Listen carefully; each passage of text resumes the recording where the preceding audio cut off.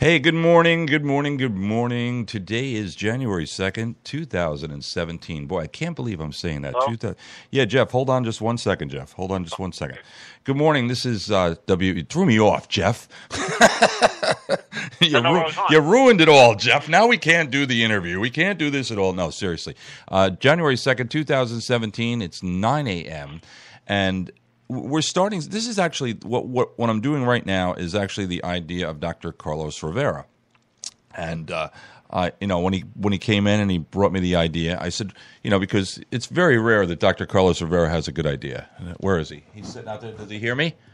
Did you hear me say that, Carlos? Anyway, no, seriously, he had a really great idea, and he calls it the small business shout out. And the reason he's doing that is because he's interacting and looking for sponsors for his show and just in general for the station.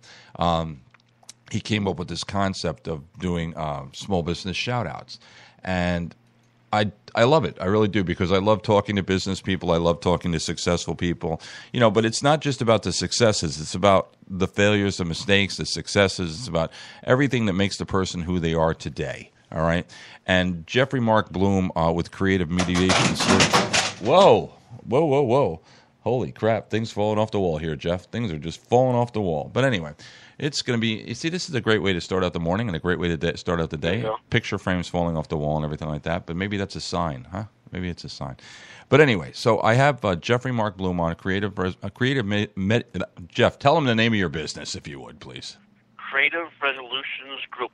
There you go. And you are a mediator. Yes, I am. Okay, so let's start off the conversation by letting everybody know, what exactly does a mediator do? What I do is mediation and or arbitration is considered alternative dispute resolution. And it gives people an opportunity to resolve issues without going through the cost and the time and the insanity of the litigation process. Don't people have to use a court? Don't people have to go to court in order to be able to resolve to come to a resolution with something with regards to conflict, or can they just go to a mediator? Absolutely not. In fact, look, nothing's ever 100%, right? So not all cases are fit for mediation, nor are they all fit for litigation. And what I always tell people is, get educated, know what all your options are before you decide what to do. I've ran into so many people over the years, and Eric, you have too, once you start promoting mediation, of people saying they didn't even know it existed or that it was an option. And where were you 5-10 years ago when we spent all our money? It's just, again, litigation is just it's a very tough way to go. Although, again, it's valuable in certain cases, and sometimes you have to. But mediation, arbitration is so much easier and more of a chance of getting a win-win result rather than a win-lose or a lose-lose result. Now, from what I understand from your biography, you have your law degree. Yes, I have my executive juris doctorate from Concord Law School through Kaplan University, and I also have a master's degree in negotiation and dispute resolution from Creighton University. Really, that's something really good to have on the resume. I tell you, right there. So if I was having a problem, be it in business or in personal life, and I decided that I wanted to go to, normally people go, I'm going to sue you. I'm going to take you to court and I'm going to sue you. And you go down and you find an attorney and you pay the attorney the retainer, and the attorney gets a date for court, and then you go into court and it drags on and on and on and on forever. It seems like that way. I mean, I know of court cases and court battles right now where you talk to people. Not only has it lasted years, I mean, you would think that people would say, oh, I've been going to battle court for 2 years, but I've heard people that have been in courtroom for 5, 6, 7, 8, 9 years. That's ridiculous. What is the time frame? Yep. What's the difference in the time frame between me saying I'm going to sue someone and taking them to court, or me saying to someone, listen, why don't we agree on getting a mediator? What would be the time frame difference to a resolve, to something ending this whole I'm going to sue you thing? Well, it depends on the type of case. Well, let's just use family and divorce for an example, because that's the I don't want to say the norm, but that's the bulk of my practice. A lot of done mediate those types of cases. So usually what will happen is one of the parties will contact me, and either the wife or the husband, and they're ready to move forward. Either they want to get divorced or separation. And what I offer them is I take as little information on the initial phone call as possible, because I'm the neutral third person in the room, right? So I don't want to hear what he did, what she did. It makes it very difficult. Right. So and also in the same token, and I'll get to this in a second, people have asked me, well, can I just come in by myself for the first consultation? And I'll explain why that doesn't work also. And what I do is I act as a neutral third party. I offer a free in-office consultation for the couple to come in and speak with me and ask any questions they want to see if we're a fit and to see if I can help them. And from there, we start the sessions either on the following future dates. Very, very rarely, but sometimes a couple say, well, we want to start now. So we'll do that, not a problem. But from soup to nuts, assuming they come regularly, once a week, once every 2 weeks, the paperwork can be filed with the court, I would say, within 3 months or less from the time we start the process. And then once it's filed with the court, anywhere from 4 to 6 months time range for the judge to sign off on it, and they're done. How long you been? In less than 8 months total from the time you start, you could be done and divorced. There you go.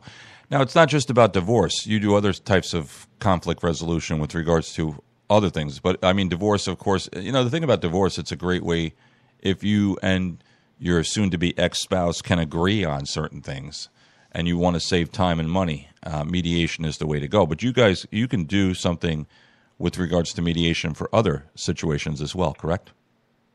Correct. I've done some contract disputes, some landlord-tenant cases.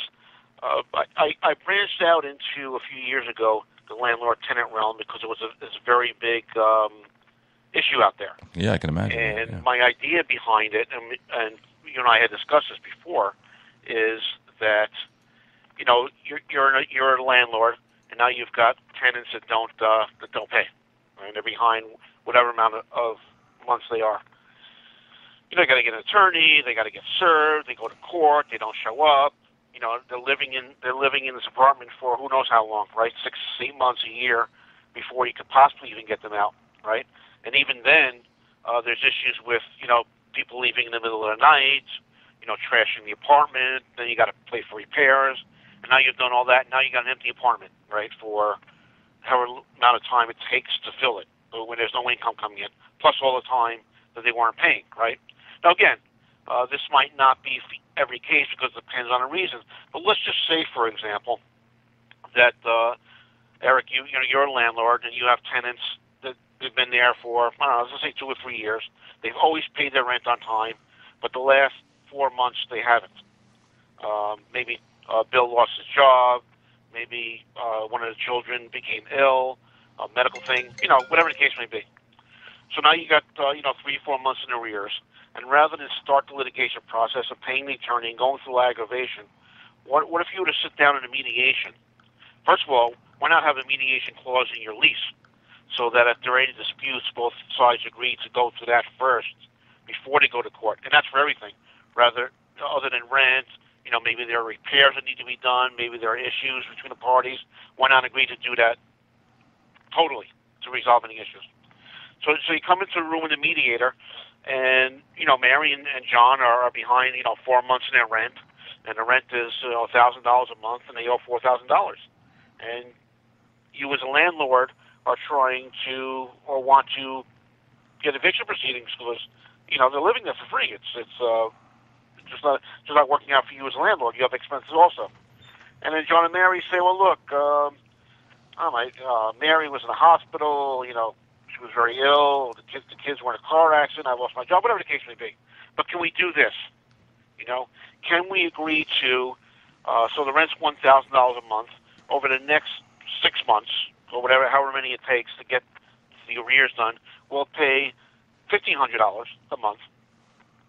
So it's $1,000 towards the current rent, $500 towards the arrears until all's paid up, and then And the landlord says, great, that'll work. So there's a good faith effort on both sides. They actually sign a binding agreement.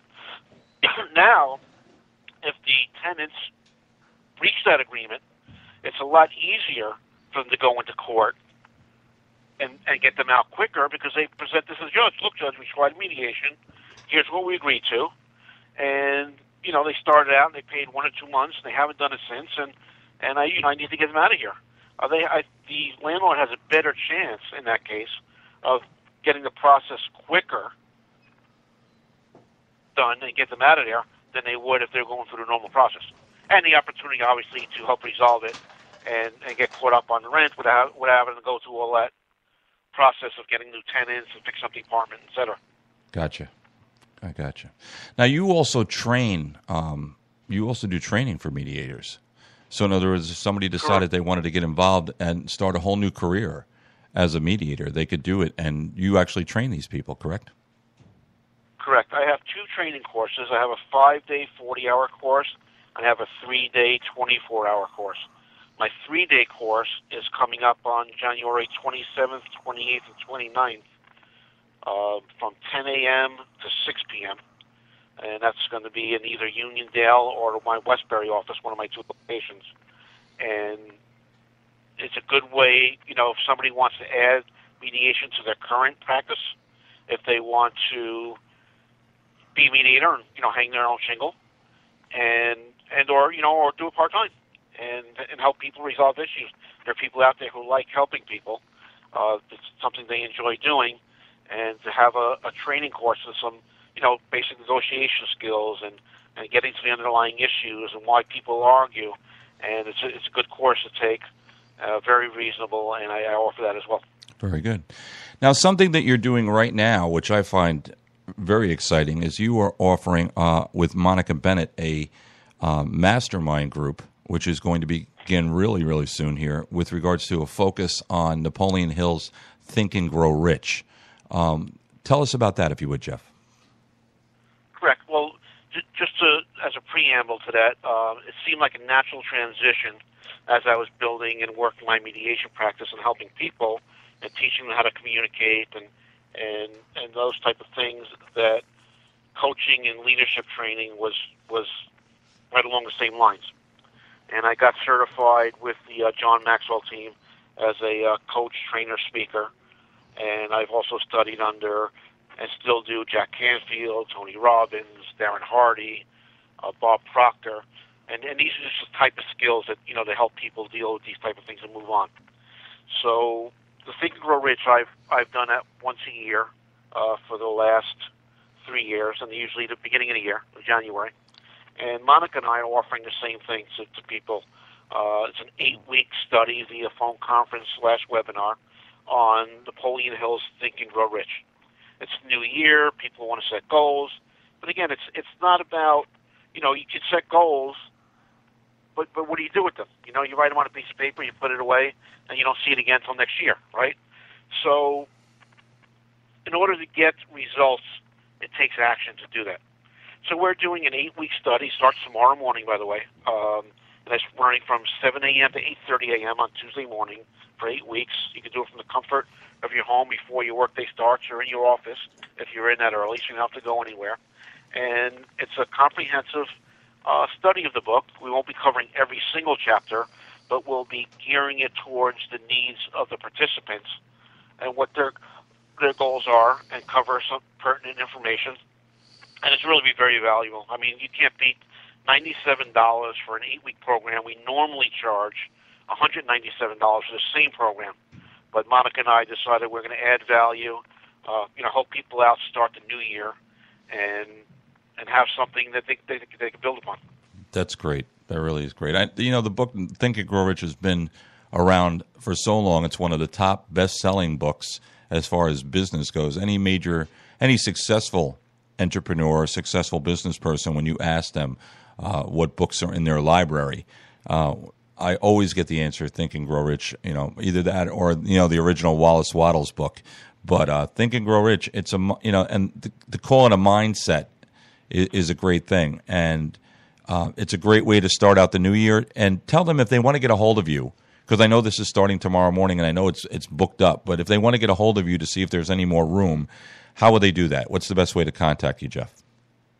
Yeah, we do have a few slots left open.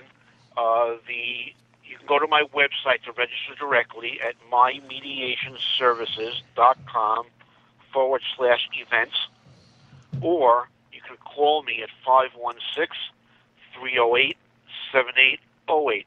And by the way, Eric, just so the listeners know, that this study includes a free PDF download of the book, which we provided. Very good. So there's no excuse. Procrastination doesn't work, right? You know what I was something you and I had a conversation before, and we talked about excuses. And one thing I decided the way I'm starting off the new year is there's a difference between a reason and an excuse. And some people will try to use and the thing is we have to define, is it a real reason or is it an excuse?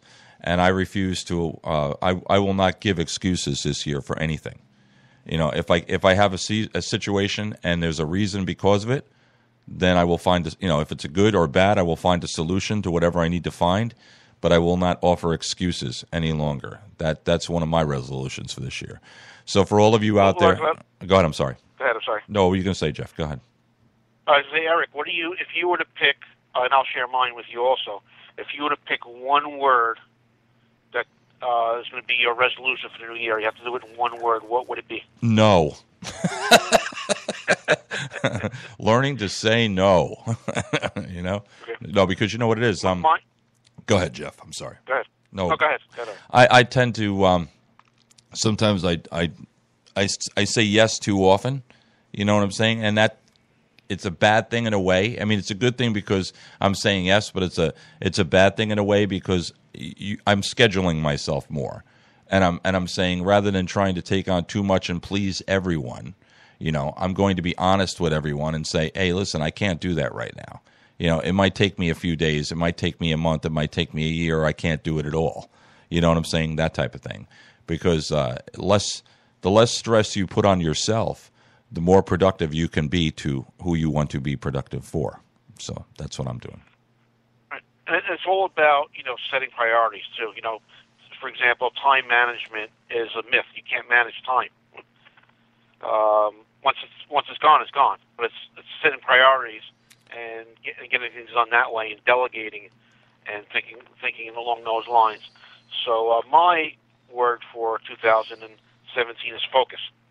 Because similar to what you were saying, sometimes I find myself, all over the place, and you got to, you own your own business, so it's a little more pressure, right? Right. You're part owner of a radio station, so your success is based on what you do. Right. And one of the things that I run into, and you can share if that's the same thing with you, is that an idea will come to you, or somebody will approach you with something, and you're like, oh, should I do that? I don't know. What if it doesn't? What if it works? That this could be the result. And sometimes you find yourself signing up for things and doing things that don't work. But you also learn by running your own business that sometimes you don't know exactly what's working. Right. And sometimes it takes months to even come to fruition. So usually it's a combination of 3 or 4 or 5 things that are working for you rather than just one. Absolutely. Those of you that Jeff also has a show on WLINY. He does it on Monday nights at 8 p.m. It's called The Jeffrey Bloom Show, Ask the Mediator. It's a great show because, first off, the guests that he has had on and will have on are amazing people.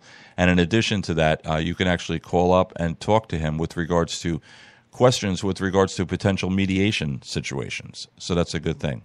So Jeff is, as far as I'm concerned, if you look up mediator, all right, not meteor, mediator, all right, and in the dictionary you'll see Jeff's picture there because he truly is the mediator. So, Jeff, I want to thank you so much. Once again, give me your website if you could, please.